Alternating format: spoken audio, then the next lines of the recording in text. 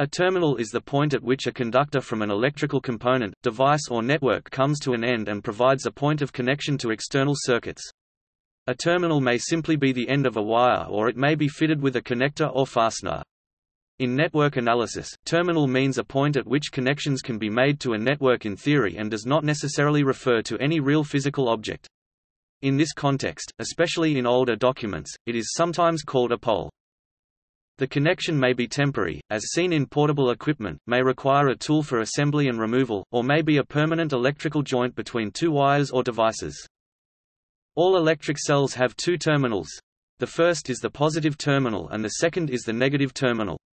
The positive terminal looks like a metal cap and the negative terminal looks like a metal disc. The current flows from the positive terminal, and out through the negative terminal, replicative of current flow positive plus to negative flow.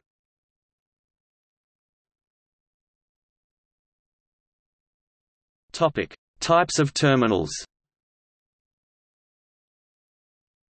Splices, cups, hooks, solder lugs, tongue crimp terminals, ring terminals, turrets, test probes, pogo terminals, clips, screw terminals, tab terminals, quick connect, quick disconnect, wire nuts.